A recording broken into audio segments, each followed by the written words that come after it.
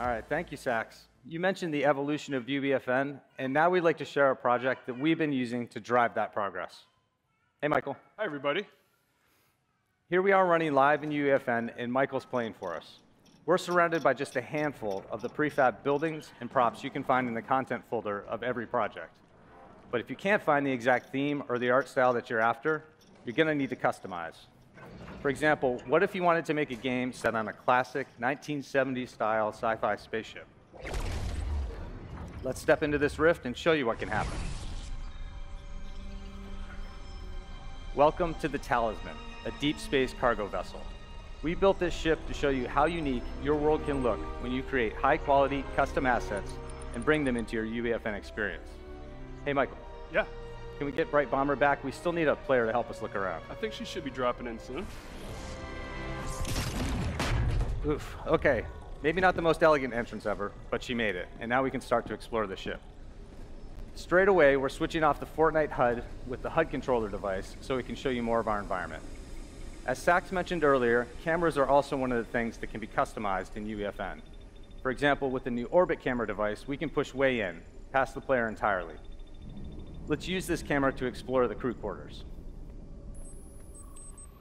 All right, this view allows you to focus more on what the player's looking at, and it's helpful if you're interested in making more narrative-style games.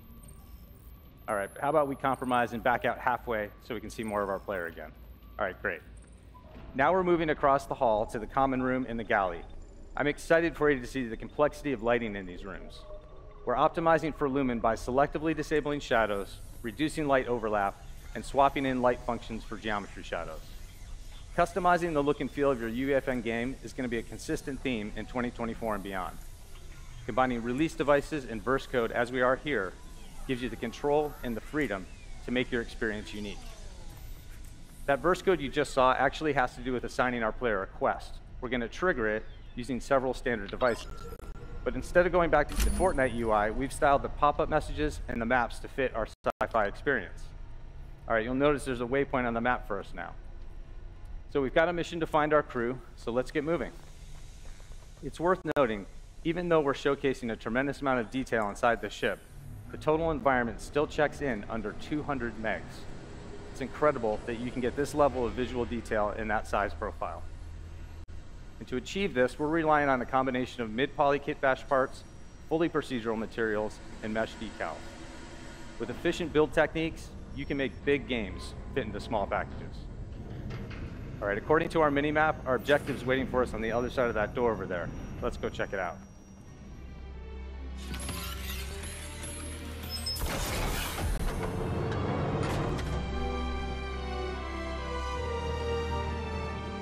I'm glad you're here. The crew's been waiting for you, and we're ready to help you build what's next. Come on, let's go. That's right. Metahumans are now available for import into UEFN as non-player characters. Let's jump this back into the editor so we can get a look at our captain behind the scenes. As you can see, we carefully optimized for both quality and efficiency. We've gone from almost 1 gig for a hero metahuman down to approximately 60 megs in UEFN with an average complexity hairstyle. And we wanted to make this process as easy as possible. You just save your custom metahumans in the Metahuman creator. This captain character was based on the Rue Metahuman preset. Once you have your creations saved in My Metahumans, they'll be available to you in our new Metahuman importer in UEFN. And depending on your project's requirements, there are also multiple quality options for you to choose from. Now, we can't talk about metahumans without also addressing the workflow creators use for creating costumes. There are many ways to author clothing, but in this case, we're using Marvelous Designer, a leading digital clothing software. In fact, we worked with our friends at Clo, the makers of Marvelous Designer and Clo 3D, to integrate our metahuman body data into their software and provide a new USD export option for your garments. That export includes geometry, materials, and the data you need for simulation setup. Now on screen, you're seeing the garment that was exported from Marvelous Designer being brought into the cloth panel editor in UE 5.4, and from there, we're setting up custom chaos simulations that have realistic cinema quality looks.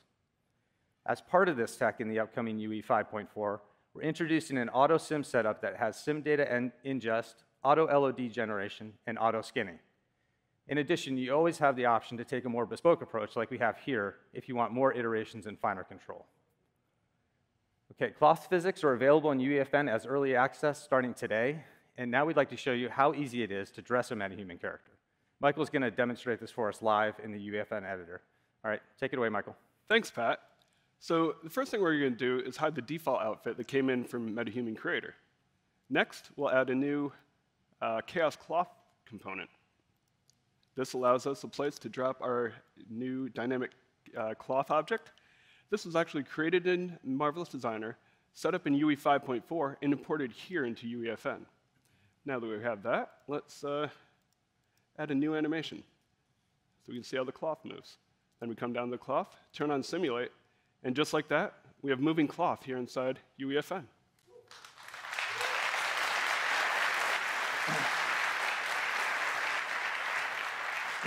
All right, cool. So from there, our MetaHuman's ready to be used in the game.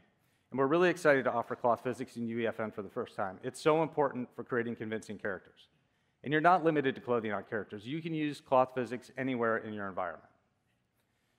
At last year's State of Unreal, you saw the power of Metahuman Animator in UE, and we're pleased to say that those same tools are now available to creators in UEFN. And don't forget, using our latest character device, you can also add a performance to some of your favorite Fortnite characters. You might have seen this in the recent Joke Night experience produced by Trevor Noah. For getting capture data into UEFN, we recommend using our new Live Link Hub application. This allows almost all capture devices that can stream to UE5 to also stream directly into UEFN and get recorded there. Even more third-party devices will be supported in Live Link Hub soon. What's next for the Talisman is really up to you as creators. It's just one example of the many worlds that you might be dreaming of building for your next game. We've presented a workflow you can use to make compelling characters and a much clearer path for dynamic clothing. Really excited to see what comes next. MetaHumans as NPCs and cloth physics are available in UEFN today, and the Talisman environment is playable in our booth here at GDC. It'll be released as a template soon. We also have a Tech Talk here at 3:30 p.m. this afternoon that explores the techniques we use to create this project.